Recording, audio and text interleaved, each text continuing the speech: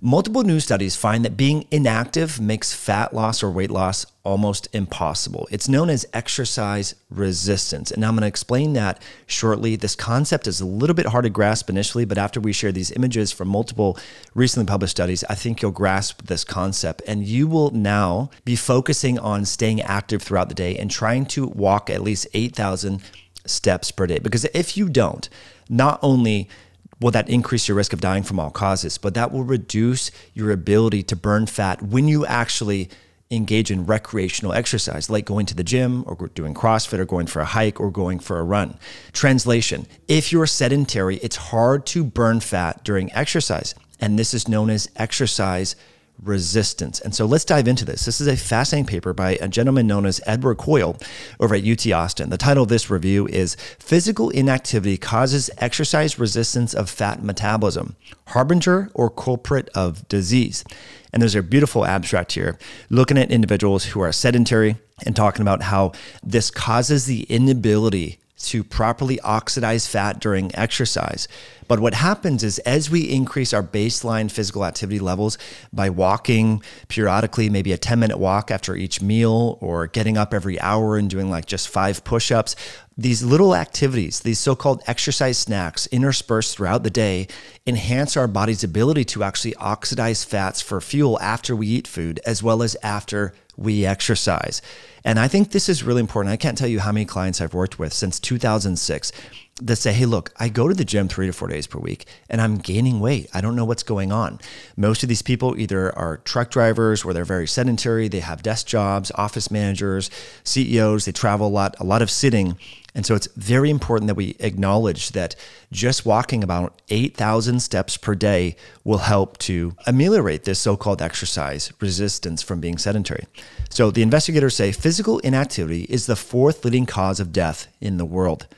I still see, I was on an airplane yesterday, about 10% of the people were wearing face masks on the airplane. Some of them, I'm not kidding you, and I'm not trying to judge these people. Maybe they have rare immune issues or whatever.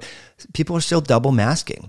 But you can just look at their bodies. I can tell they do not exercise. And I'm not trying to be fat shaming, but you can just look at them and they don't exercise.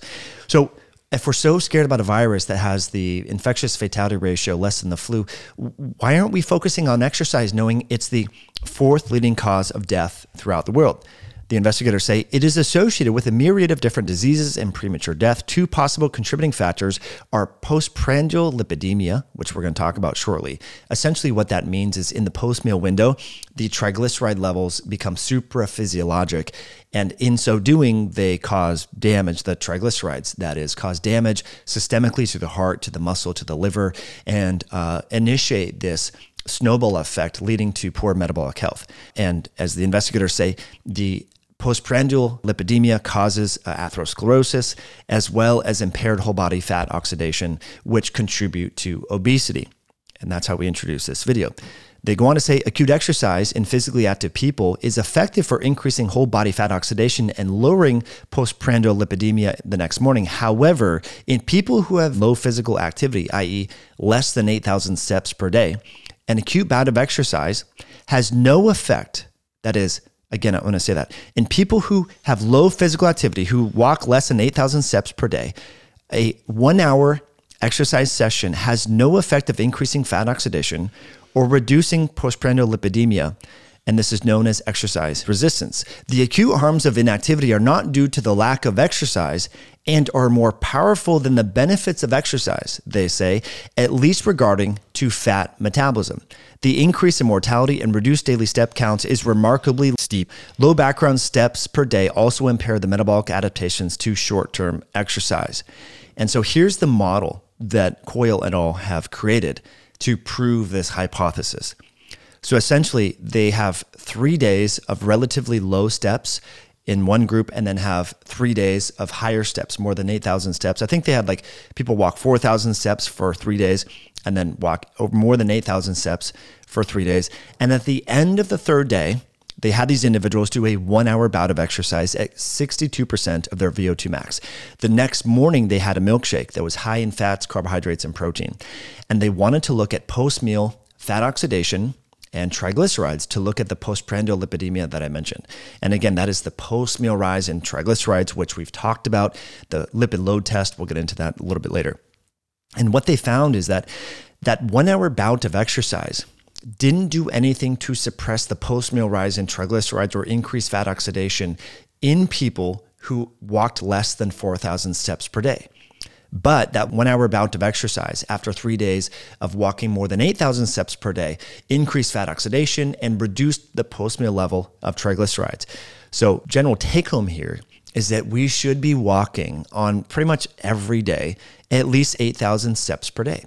And as someone who travels a lot for business, for work, I will tell you that this is totally possible. Yesterday, I was sitting a lot of the day, but I baked in exercise snacks. I was with Mark Bell. We did some podcasting and things like that. And after we filmed a 2-hour session, we went outside and did some farmer's carries, had the sled. We did some lunges, did some push-ups, got on the Concept 2, and then went back and did some recording, went to the airport, did a lot of walking. I was able to clock in 10,000 steps, and I didn't go really to the gym or do any structured things.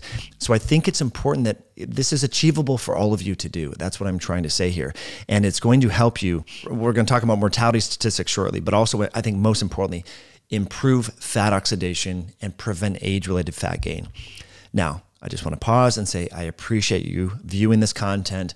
We're going to dive into some excellent studies shortly. If you're enjoying the content, hit that like button. Let me know what you think of this video in the comment section below. And because we're talking about exercise, it's important that you understand the benefits of creatine. This is arguably one of the most safe and widely used and effective ergogenic aids. Creatine is naturally found in food, but a lot of people are not getting enough of it. When you pair creatine with exercise, you can improve your sports performance, your recovery, and your strength, as well as cellular hydration. And so at Myoscience, we have paired creatine monohydrate, the CreaPure creatine, which is the only creatine that's not made in China. It's highly purified, along with electrolytes like sodium, potassium, and real ancient sea salt together, because it turns out that electrolytes help with the absorption of creatine, so you can maximize the return on your exercise investment if you train with the novel electrolyte sticks by Myoscience, the creatine-containing electrolyte sticks. There's over 800 reviews over at myoscience.com. Here's one review from Matt S. just yesterday. He says, I enjoy using these electrolyte packs knowing they contain more than just trace amounts of the minerals I need to support my activities. So you can see some of the other reviews by going to myoscience.com and checking out the electrolyte sticks, which I will link below, and saving using the code podcast at checkout. So let's talk about ways to overcome exercise resistance and talk about why you should be walking at least 8,000 steps per day. So let's get back to table 1 from the paper that we've been talking about here.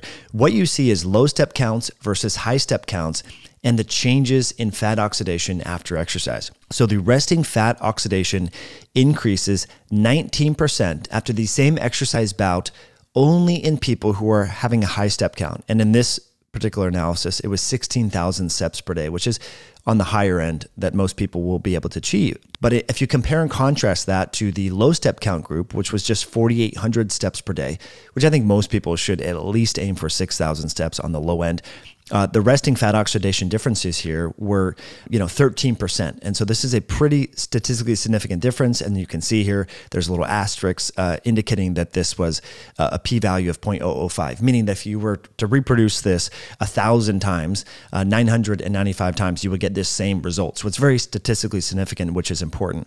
You also see a reduction in plasma triglycerides following the lipid load test or high fat tolerance test. You see a reduction in triglycerides of 27% in the high step count group compared to the low step count group. You also see changes and reductions in heart rate. You see changes in perceived exertion. The high step count group has a lower perceived exertion.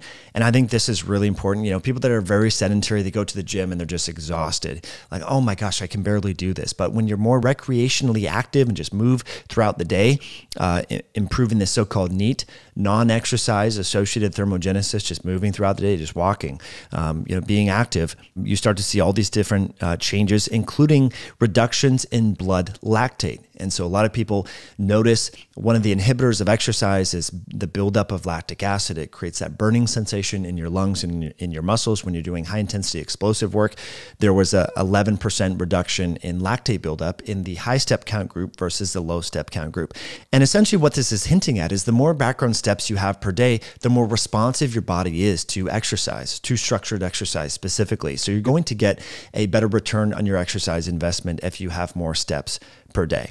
But let's look here at figure 4. And this is the relationship between levels of physical activity and fat oxidation, as well as post-meal plasma triglyceride levels. And what you can see here is essentially, this is another way of depicting graphically what we just talked about. The increase in fat oxidation in individuals who have a normal step count of 8,400 steps per day versus a low step count after exercise. And you see here the fat oxidation, which is kilocalories over the course of 16 hours. For those of you listening, you might just note these figures, and I think the graph really tells the whole story in the video. You have 325 in the low step count group versus close to 400 in the high step count group. So a pretty significant difference here, about 25%. And similarly, if you look at the post-meal triglyceride levels, you see a massive difference after a lipid load test, comparing the high step count versus the low step count. So I think it's really important to acknowledge, and this is really where we're going to drive this point home, looking at all-cause mortality. So it's one thing to talk about fat loss and the theoretic benefits of improving your metabolic health. It's another thing to think about not dying prematurely. And this is where this study by Bannock et al. In 2023, and we've shared this and talked about this numerous times, but this was repurposed in this particular analysis. And I think it's important for you all to see this. The sweet spot in terms of the number of daily steps we all should be striving to achieve per day and its associations with reduced chances of all-cause mortality or dying from all causes happens to be around 8,600 steps per day. Now, it does turn out more is actually better in this case, and this is for individuals over and under the age of 65. And so death from all causes, as well as cardiovascular specific mortality, can be reduced if we walk more than 8,600 steps per day. And I think this is just incredibly interesting, and we have tons of data here. So in conclusion, it turns out that low daily step counts are linked with impaired fat oxidation and increased odds of developing atherosclerosis. So the investigators say inactivity not only causes exercise resistance and impaired fat metabolism, but possibly augmented development of atherosclerosis. As discussed above and below, inactivity greatly impairs muscle metabolism. And again, this is why we see in high daily step count individuals around 16,000 steps per day. In comparison to just 4,000 steps per day, we see reduced blood lactate, we see reduced blood pressure, an improved exercise economy, improved fat oxidation, and reduced perceived exertion. So exercise just seems a little bit more enjoyable for people who walk more, because we're helping to send signals to the skeletal muscle that we should be ready and receptive to exercise. And it turns out that this extends also to brain health. And I think this is just important for us to recognize. We all want to function better cognitively throughout life, whether we're parents, whether we're business owners, in our relationships. We all want to have better brain health. It turns out that people who sit longer than 10 hours per day have the increased incidence of dementia. And so we're not getting blood flow to the brain, or metabolic health of the brain is not optimal because we're sitting so much. And so I think that's important, because like fat metabolism, the effects of inactivity on dementia are not countered by exercise. Again, this is important. And these investigators are not saying exercise is not helpful, but if we don't have the background 8,000 steps or more per day, exercise is not as beneficial. It's not powerful enough to overcome the inactivity. That's what I think is important. They say in both the muscle and the brain, the unhealthy effects of inactivity seem to be more powerful than the suppressed effects of exercise that are normally beneficial. Again, being sedentary causes exercise resistance, impairing fat oxidation and impairing your ability to properly metabolize the food that you eat in the post-meal window. They say this observation that muscle and brain appear to be impaired progressively with inactivity and without rescue via exercise suggests inactivity might produce agents that target multiple organ systems, the brain, the heart, the fat tissue, the liver. This suggests that recommendations regarding exercise and/or activity for overall health should minimize sitting and inactivity lengths while also including a minimal level of background activity, more than 8,000 steps per day. So that's the take home here. You still need to go to the gym, do structured physical exercise. I'm a huge proponent of resistance training, but for you, it could be yoga, it could be hiking, jujitsu, whatever your thing is, you need to be active, 4 to 5 days per week. And then also aim for at least 8,000 steps per day. Take these exercise snacks every 90 minutes. Get up and move. Walk to your car, if you're at an office building. Take your dogs on a walk if you work from home. If you're on an airplane, walk and go to the bathroom. Take the stairs instead of the escalator. These are small little things that we all can be doing, and it turns out it will make our exercise sessions more efficient. It will help us in the post-meal window reduce the process of atherosclerosis, and will help us lose body fat and maintain healthy, lean physiques throughout our lifespan. And as we just talked about, it will improve the health of your brain and reduce the odds of developing dementia. So hopefully you enjoyed this content, my friends. I would love to know what you think in the comment section below. Please hit that like button, share this video with a friend if you enjoyed it, and we'll catch you in a future episode down the road.